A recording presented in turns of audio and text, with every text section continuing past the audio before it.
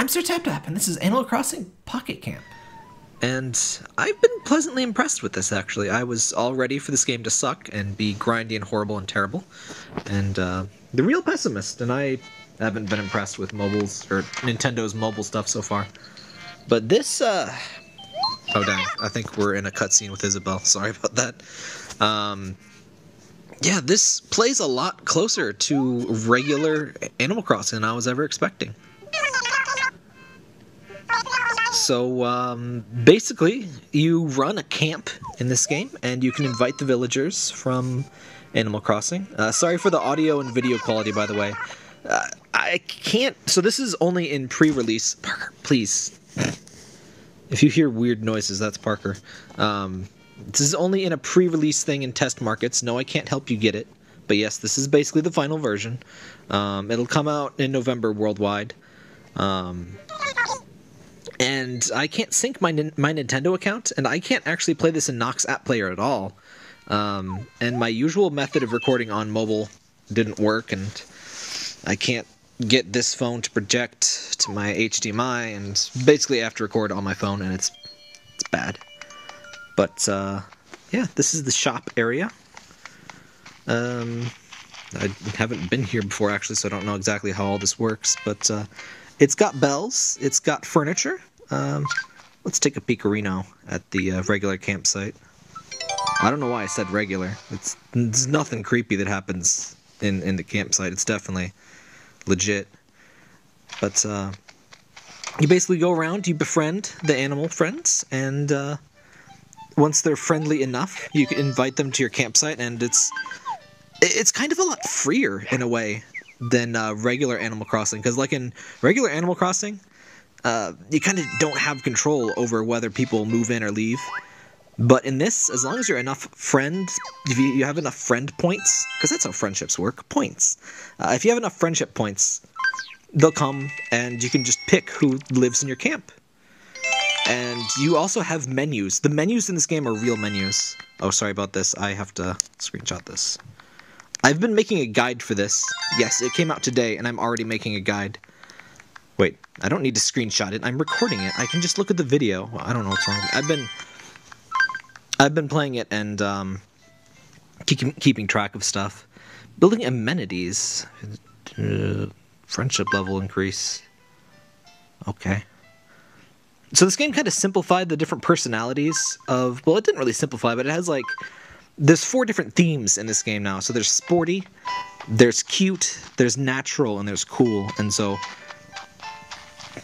this guy here is a natural because he's lazy, and you need to pick some natural furniture for them to be able to show up, or for them to join you. And the first ones, it does this sort of typical mobile game like logarithmic scale, where the very first day you get like so much stuff, and it kind of slows down. So like, there we go. I did not pay attention to what he said at all. Basically, your first few contacts are really easy to get to be friends with and to move in. They just need to be friend level 2, which like happens almost immediately. These new people that I unlocked, they need to be level 3 in order to come by. And oops, let me show you. What was I trying to show you? They have these requirements. So you got to get... you have to craft all of this stuff for them. They have preferred themes and all that stuff. And it's actually pretty cool. So the interface functions basically like... It's like you have a pretend phone in the game, and all of the options are apps and stuff. And it's actually really nice because, like I said, it kind of frees you a bit from some standard stuff in... the game. So like you can edit your character, and you don't have to get your hair cut, you don't have to like answer a billion questions to pick which face you've got. You just get a little mohawk, get some droopy eyes, get some orange hair, have black eyes, get a little bit of a tan in there. There you go. By the way, finally, real skin tones. You don't have to get a tan to change your skin color, which is the only way to do it in earlier Animal Crossing games. So that's a nice addition. The menus, I never liked how in Animal Crossing, basically menus are like dialogue. So you like, if you want to change, like if you want to see the inventory catalog in normal Animal Crossing, you have to walk all the way over to Nook's. You have to talk to Nook. It's like a 5-10 minute affair. It's like a whole ordeal. In this one, you just open this menu, click catalog, wait for it to load. Here's all the clothes. You know, it's nice and zippy. I don't think I can. How do I get back? My icon is, oh. I've never used this recorder before. This is the YouTube Gaming's recorder. I'm not used to this. But there's interactions with friends. You can sell items, and other people can sell stuff. I just have a couple friends that have been testing it out. What did I do? What is this? Go away. Do you see the menu at the top? I can't make that go away. Oh. Why am I in camera mode? What did I do? I don't want camera mode. Okay. Sorry, I'm still learning how the app works. But yeah, I've been really enjoying this. This is a pleasant surprise. I think it does do the mobile game thing, where the first day is super fast and enjoyable. Mobile games like to front load the fun. So like the first day, it is super fun. It's like a regular game. And everything is super fun and super fast. And then over time, it gradually gets slower and slower. And I do feel that that's going to happen with this game. But it doesn't feel too bad so far. And let's go find some bugs. So the standard Animal Crossing bug catching and fishing is in the game. There's no fish catalog and stuff, unfortunately. That was one of my favorite things to do in the game. So like fish, they're basically just crafting materials now. Well, they're not exactly. They're like, animals ask you to get bugs and fish. And then, oh, that's a friend of mine actually. Oops. Oh, you tap on the thing. I thought you just tap anywhere. Yeah, they'll ask for like fruits and stuff that you can gather. And then they'll give you crafting materials, and that's how you make stuff instead of buying stuff. And I actually kind of like it. Again, it's kind of free and open, because in regular Animal Crossing, trying to get all of the items, it's kind of an ordeal. And because like the way it works is that there's like 3 different rotations of items Nooks can have, and you need a friend that has the different rotations in order to make it easier to complete the inventory thing. And I'm a big completionist, so that kind of annoys me.